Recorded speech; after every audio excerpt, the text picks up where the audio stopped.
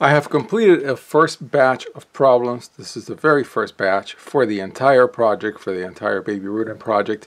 And these are most of the problems in chapter 1 and a handful of problems in chapter 2. But I'm only going to stop at the end of chapter 1 because I'm going to wait until I attempt all of chapter 2 to grade them, because, of course, thankfully, this great book has answers in the back, which as a self-learner helps a lot. So that's that. And so then it's chapter 1, so the problems should be easy, but not really. As I mentioned with the reading for this book, the pages are long, so there's a lot of content. And yeah, it's a lot like Saf and Snyder. The problems track very well to the content and go a little bit beyond it. And of course, and I'll show in the notebook, I love induction proofs. I think I gotta find, just like for a day to keep busy, to have fun, maybe there will be a book that has like 50 of them and I'll do them all. But when I checked in the back, I got most of them right, which feels good. It's sort of, thankfully, in the second round, I'm reinforcing things that I learned before.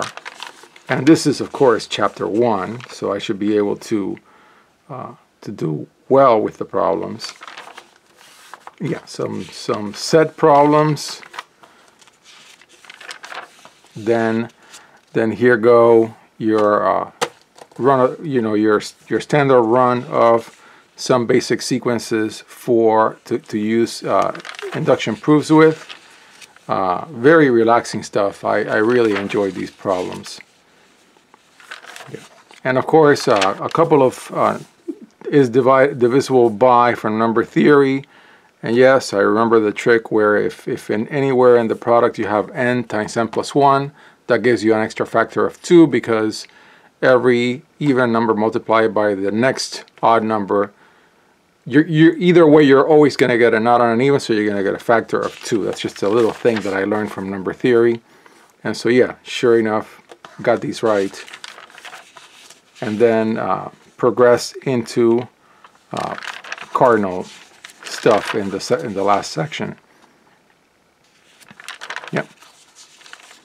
The proofs, it's hard for me to, I don't know how to grade myself that well, but by now I think I've done enough of these proof problems that I think I can tell when my proof is working and when it isn't. I'm not sure that that's a fair thing to say, but I know that the third one was weak, so I gave myself 2/3. And for some reason I screwed up the surjective. I thought you could map, you have 2 to 3. I thought you could map every single one of them to just one point and the other, and I was wrong. So learn something.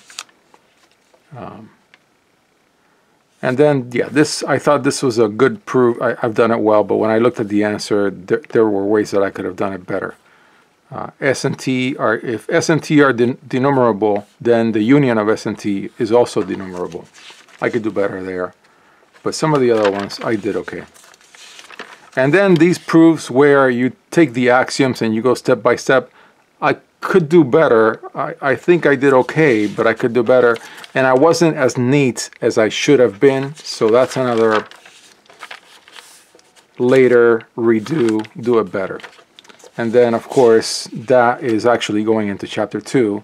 So the next time I'll have to show this again. I forgot that I had this marker, because these will be graded, hopefully, the next time I show them. So I'll stop right here.